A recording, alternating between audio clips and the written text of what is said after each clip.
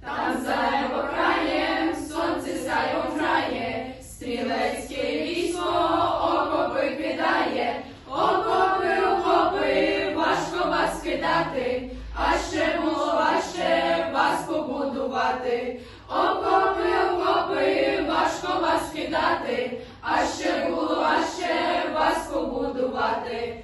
Ліс наш батько, темна нічка мати, крізь і шабля вся моя сім'я. Гей, пан, чи пропав, двічі не вмирати, нам поможе святий Юрій і пречиста мати. Гей, пан, чи пропав, двічі не вмирати, нам поможе святий Юрій і пречиста мати. Тернові ми взяли, вів ми обложили, а під Перемишлем голови зложили. Там під Перемишлем висока могила, там є похована вся стрілецька сила. Там під Перемишлем висока могила, там є похована вся стрілецька сила. Ліс наш батько, темна нічка мати, крізь і шабля вся моя сім'я. Гей, пан, чи пропав, двічі не вмирати, нам поможе святий Юрій і пречиста мати. Гей, пан, чи пропав, двічі не вмирати, нам поможе святий Юрій і пречиста мати. Там за небокраєм сонце сяйвом грає, стрілецьке військо окопи кидає. Окопи, окопи, важко вас кидати, а ще було важче вас побудувати. Окопи, окопи, важко вас кидати, а ще було важче вас побудувати. Ліс наш батько, темна нічка мати, крізь і шабля вся моя сім'я.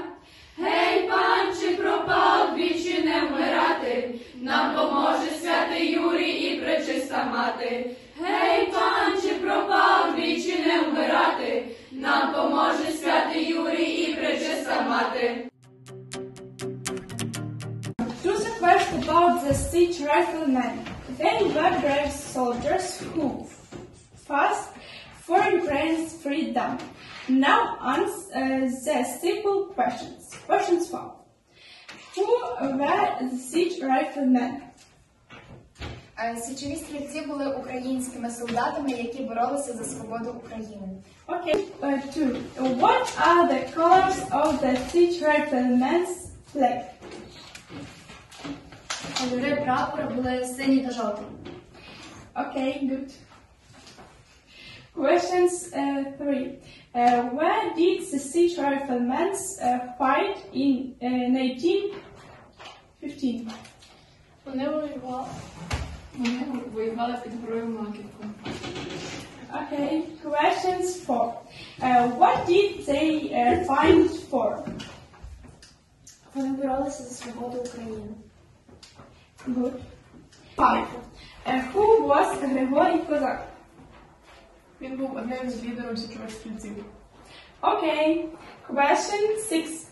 Who was Андрій Мельник? Андрій Мельник також був лідером січових стрільців. Okay. Question 7. What was the siege rifleman message?